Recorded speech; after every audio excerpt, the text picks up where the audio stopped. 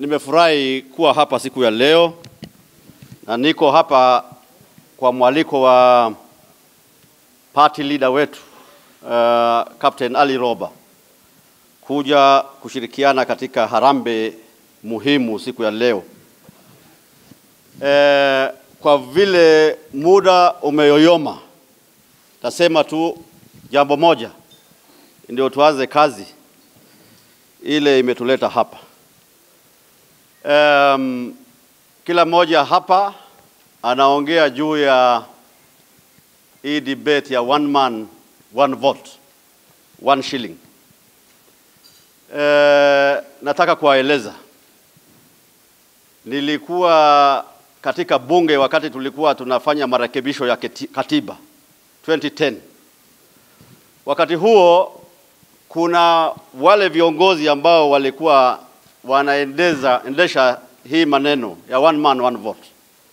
Na sisi kutoka sehemu kame katika taifa letu la Kenya tukasimama kidete na tukasema 1 kilometer one vote. And that is when in its wisdom the parliament then introduced a clause in our constitution, the clause on equalization fund, so that the areas which are sparsely populated and which have been neglected over the years can catch up with the rest of the country, so that development will be equitably taken care of in our nation. During the third generation formula, I want to sincerely thank the Senate and the leaders who stood together. As the governors from Northern Kenya, we stood together with the senators then and ensured that no injustice will be committed against sparsely populated areas.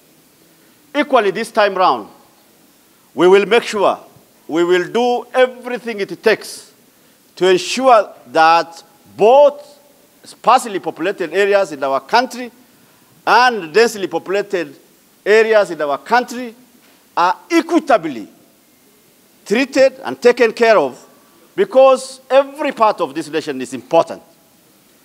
In the first place, before you talk of any population, you have to have a country.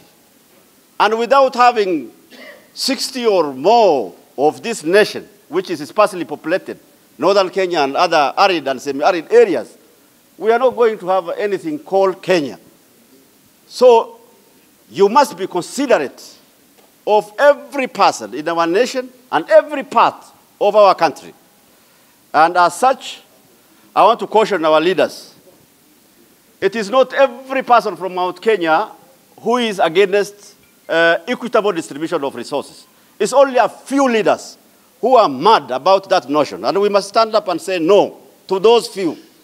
But let us not fall into this accusation of fallacy of generalization about the whole Mount Kenya. No, it's not the whole Mount Kenya who's unreasonable. It's not. It's just a few leaders.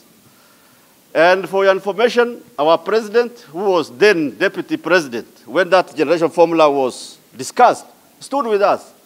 And I'm sure he will require, because he's a statesman and he requires every part of this nation, I am sure he will not allow injustice to happen to any part of this nation. So kwa hivyo, sisi tutasimama kidete kama viongozi wa watu wetu wa arid and semi-arid areas, so that there will be no injustice committed against any part of this nation.